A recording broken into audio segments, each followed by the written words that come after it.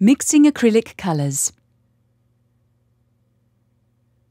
To mix pale tones, here we are starting with white and adding small amounts of red with the brush, rather than starting with a dark colour and lightening it.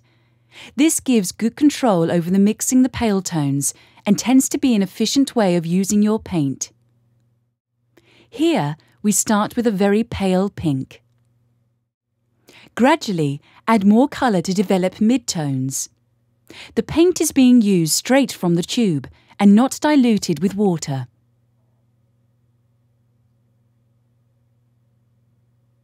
Add more red to make colours that are darker and more intense.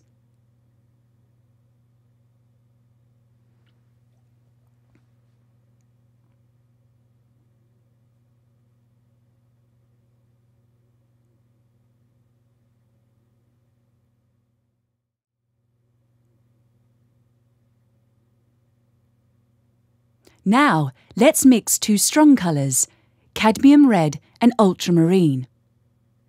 We'll start with the red and add a small amount of blue.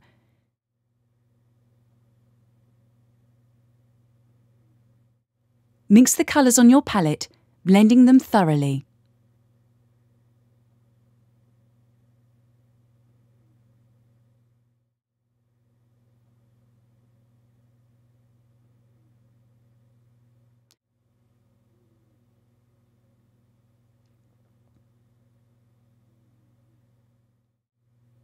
Practice by adding an additional small amount of ultramarine each time to see how your colour changes, becoming almost black, then gradually a purer blue.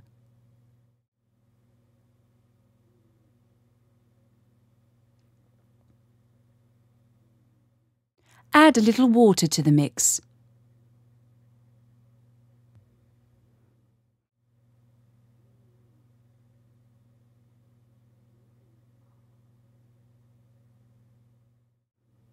The tones in between the red and blue mix and the final blue give you variety in these dense colours, and there is an endless range of shades that you can achieve by mixing just two colours of paint.